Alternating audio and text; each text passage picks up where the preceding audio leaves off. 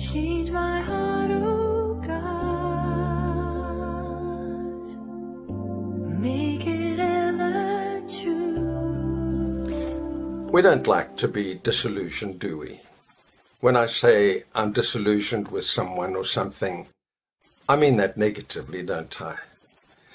But actually we should mean it positively. It's a good thing to be disillusioned, to have my illusions revealed to me and taken away. Otherwise I'm saying I like my illusions.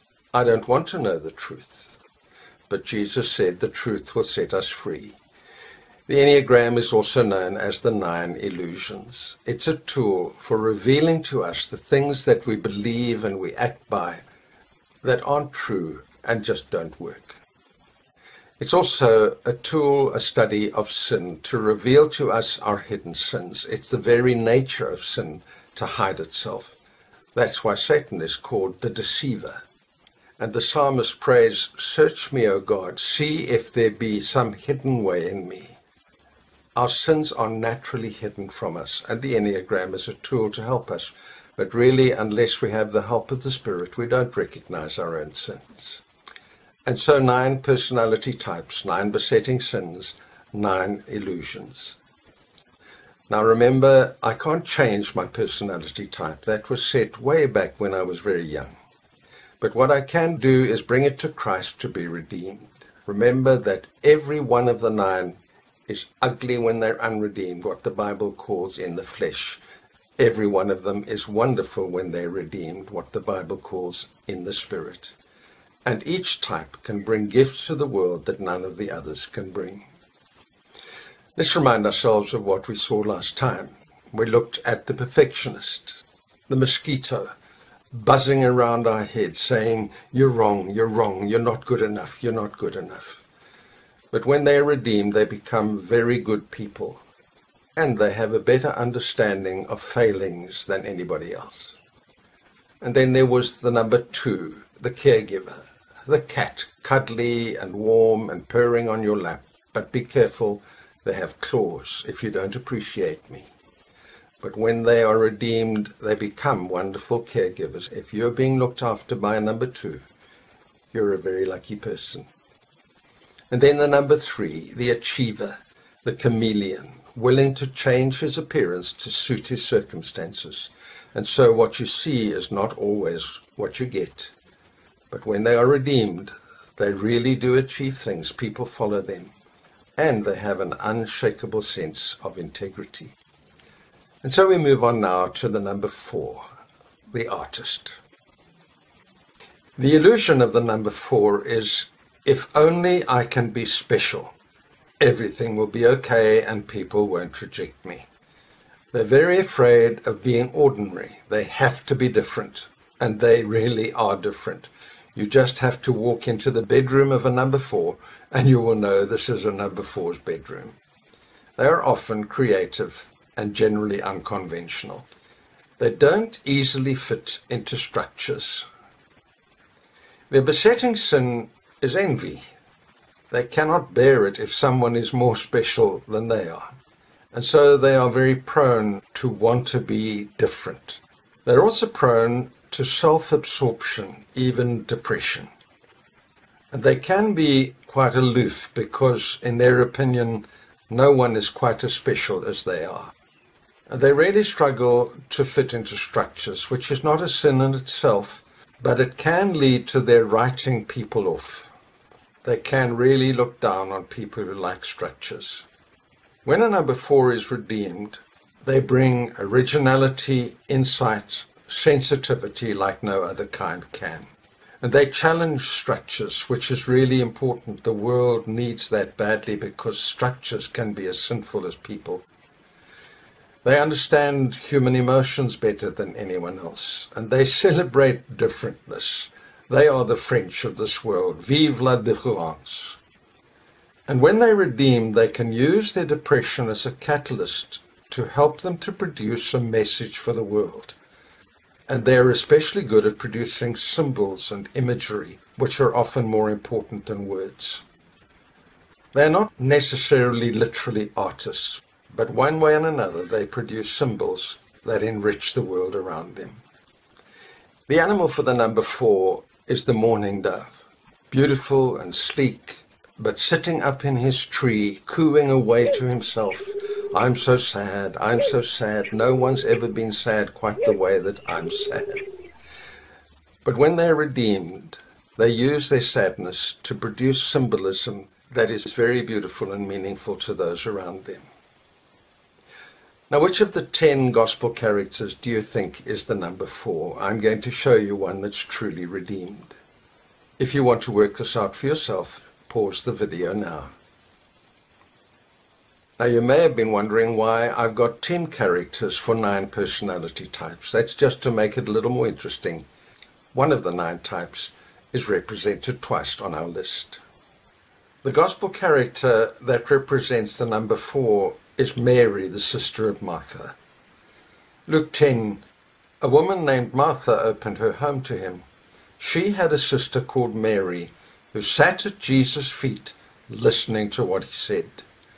Jesus said, Mary has chosen what is better, and it will not be taken from her. Notice that she sits at Jesus' feet. At their best, that's what the artist does. He drinks in, she drinks in. Notice the listening. They take in emotionally, they take in the whole concept. And Jesus commends that. He says they've chosen what is better. She takes it in, and later she will produce some wonderful symbolism. In chapter 11, when Lazarus has died, when Martha heard that Jesus was coming, she went out to meet him, but Mary stayed at home. That's typical of the number 4. The dove sits in its tree cooing, I'm so sad, I'm so sad. And there's nothing wrong with her sadness here. Her brother has died. Then later Mary does rush out to see Jesus. And when the Jews who had been with Mary in the house comforting her noticed how quickly she got up and went out, they followed her, supposing that she was going to the tomb to mourn there. They knew Mary. She was likely to go to the tomb. She was going to increase her grief. She was going, as it were, to press on the thorn and feel her pain. That's the number 4. And then she meets Jesus, and when he saw her weeping, he was deeply moved in spirit and troubled. Notice that Jesus knows how to deal with the 4. You get down in with their emotion and you feel it with them. Where have you laid him? He asked. There it is again. Let's go to the place of pain, and I'll feel your pain with you. 4s need that. Come and see, Lord, they replied. Jesus wept. Jesus fully engaging with this number 4. And then after Lazarus is raised from the dead and a dinner is given, Mary took about a pint of pure nard, an expensive perfume. She poured it on Jesus' feet and wiped his feet with her hair, and the house was filled with the fragrance of the perfume. Here is the redeemed number 4 creating magnificent imagery. Notice she took expensive perfume. She doesn't count the cost. Number 4s, when they're redeemed, don't count the cost. They give from the depth of their hearts. She poured it on Jesus' feet. Notice the generosity, the full-heartedness of that. Martha would have measured it out with a teaspoon, but not the redeemed number 4. And the house was filled with the fragrance of the perfume. Redeemed number 4s have an ability to bring a sweet fragrance to a dirty world. And so Mary produces this wonderful symbolism. The picture of Mary anointing Jesus' feet and then drying them with her hair has endured down the centuries as the great picture of what it means truly to love Jesus. Now we move on to number 5, the observer. The illusion of the number 5 is if only I can know and perceive, then everything will be okay and people won't reject me. So they retreat also into their tree, but not like the number 4. They are looking for information. They are very cerebral. They're afraid of emotional engagement. At their funniest, they become the absent-minded professor. At their worst, they sit in their ivory towers dispensing decisions without taking trouble to find out what effect their decisions will have on ordinary people. They don't easily engage. Their besetting sin is stinginess, not so much with money, but stingy in sharing themselves. They can be aloof and they can lack empathy. And they are frequently uncomfortable with physical displays of intimacy. If you hug a number 5, sometimes it's like hugging a board. But when redeemed, they, like everyone else, offer wonderful gifts, the gift of wisdom. They often are able to see into the nub of the problem. And they make very good arbitrators because they stay emotionally detached and they see both sides of a problem. And once committed, they become very brave and determined.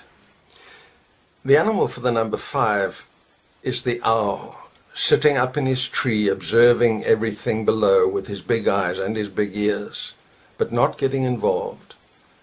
I was once in a canoe sitting under a tree and looking around. I'd been there for some time when I looked straight above me, and not 6 feet above me was an eagle owl looking down on me with his big yellow eyes. But the minute I caught his eye, he flew away.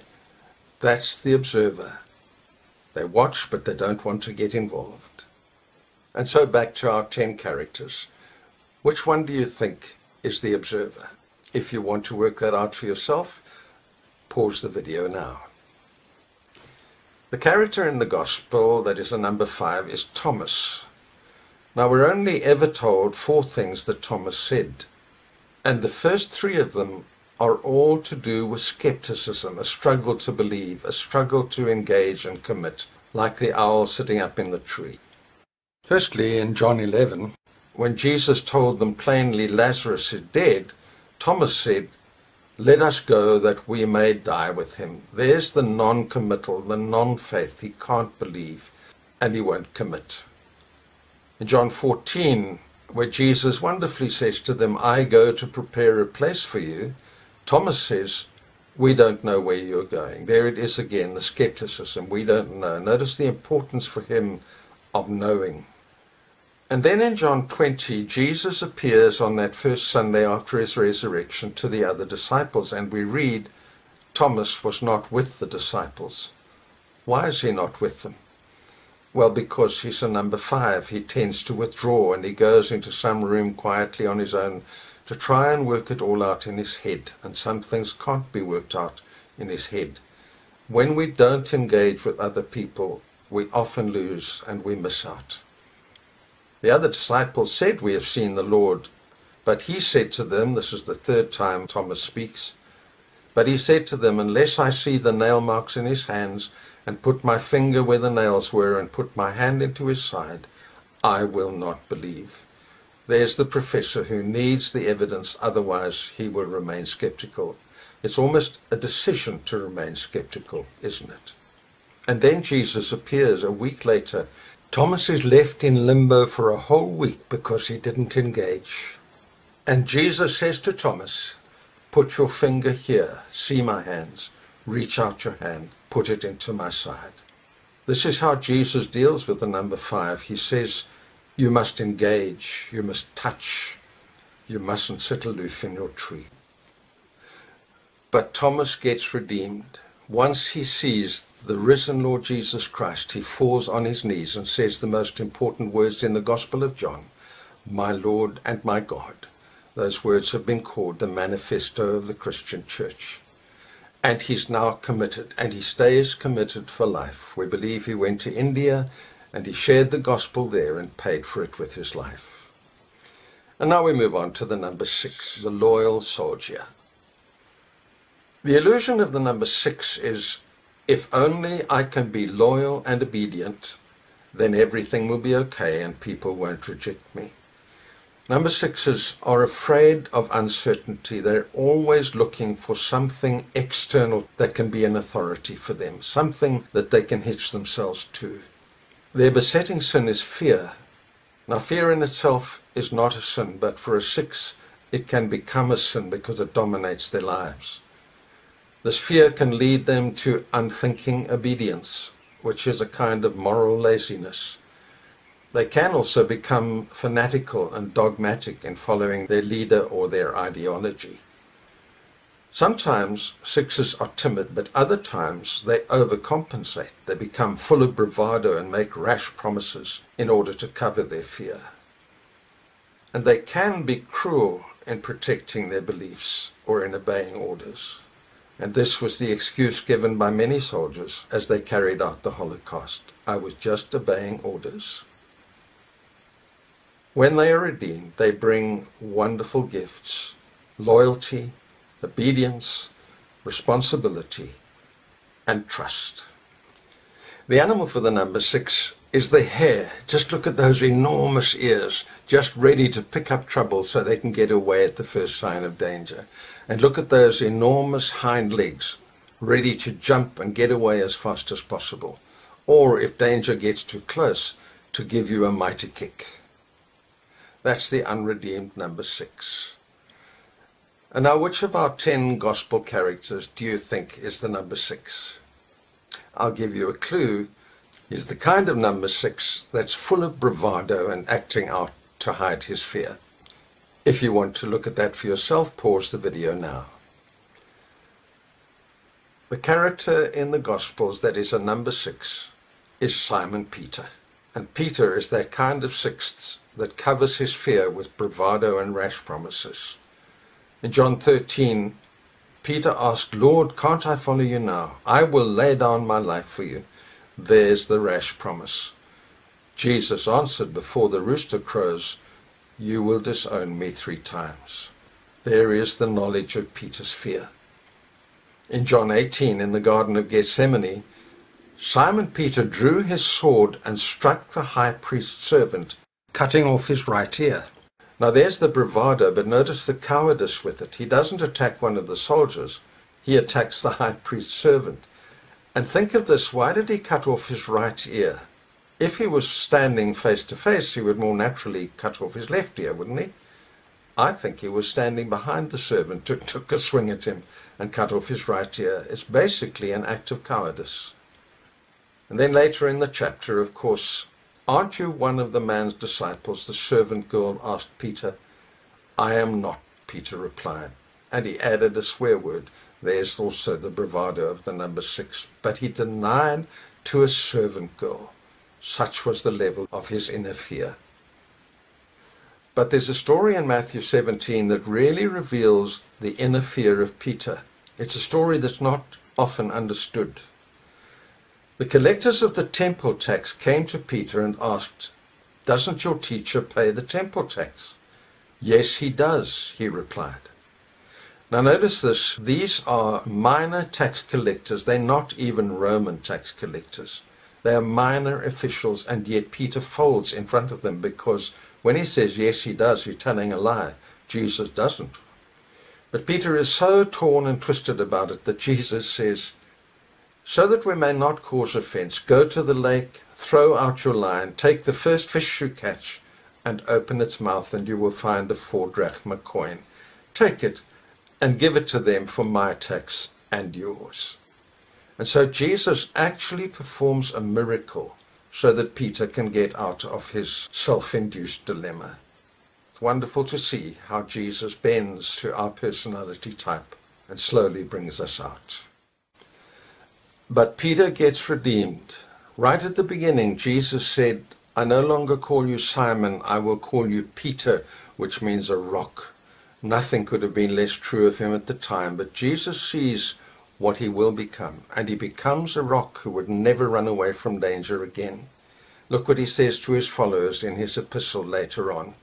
"Beloved, think it not strange concerning the trial which is to try you, as though some strange thing happened to you. Rejoice that you've been chosen to share in the sufferings of Christ." Peter no longer runs away. He faces it for the sake of Jesus. And so he's no longer the hare. He's the Labrador, utterly loyal and trustworthy. And so we've looked at 4, 5, and 6. The 6 always looking for a structure to keep them safe. The 4 always suspicious of structures, even regarding structures as an enemy of the human spirit. And the 5 hovering over them all, evaluating but not getting committed. Those 3 are not going to make easy dinner guests. Next time we look at 7, 8, and 9.